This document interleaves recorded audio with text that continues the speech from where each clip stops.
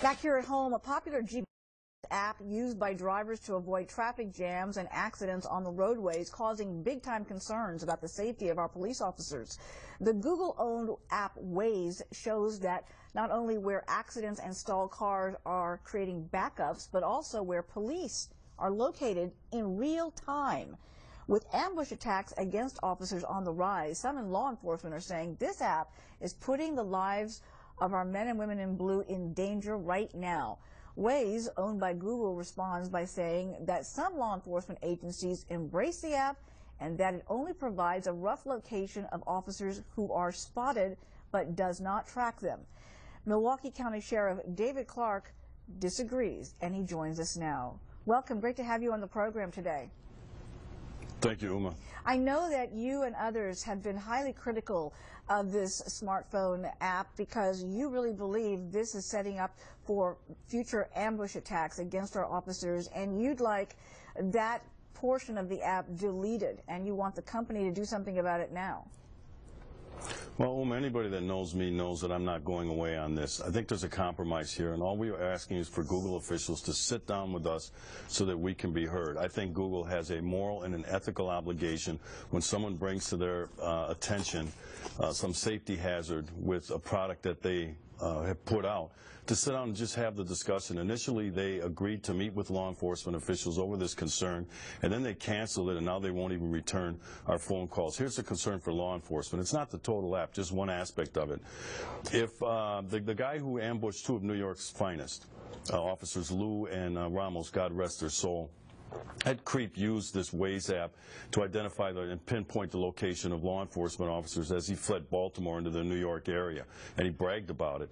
If you're trying to evade an Amber Alert, if you've abducted a child, if you've abducted a woman trying to get away, you can use this app to locate, even if it's just the rough area of law enforcement, and you can navigate through that, and it puts us at a huge tactical disadvantage when we're trying to locate those individuals. So all we're asking Google to do, because I think the app does have, it's very useful for the motoring public, but there's no reason why they need to have even the rough location of where law enforcement is. That's of no use to the motoring public.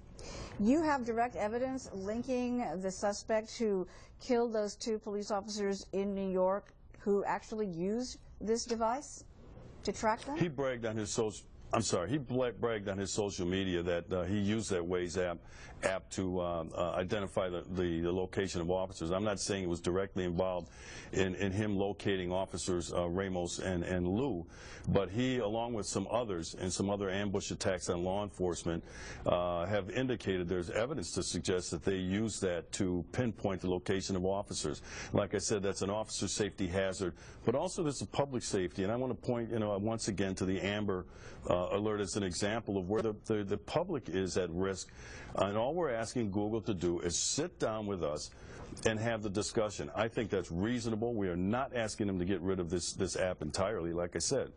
I think it has some use. But for them to blow us off, I've never in my 37 years had some corporation just totally blow off law enforcement.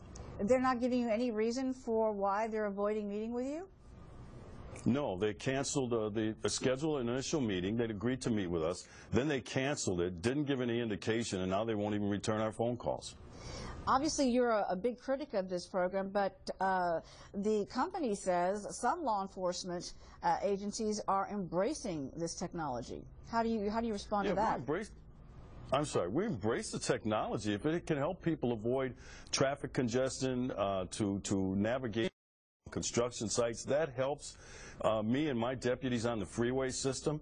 It helps with traffic log jams. But that's not what law enforcement is critical about as it relates to this app. It's the global positioning of law enforcement that's the concern. So even those law enforcement agencies that Google claims embrace this app, law enforcement does not embrace, I should say, that aspect of the global positioning of where our law enforcement officers are. I mean, it's really disconcerting knowing that officers' lives are in real jeopardy if some deadbeat wants to go out there and target officers using this technology. That's the concern here, and I know that we can reach some compromise. And, I'll accept whatever decision in the end Google decides on. If they want to keep it up in the end, fine, but at least let us be heard.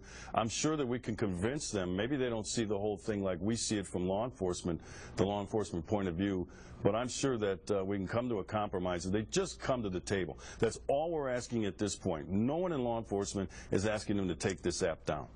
All right, we're going to follow the story, and I hope you keep us posted. Thank you so much for joining us today.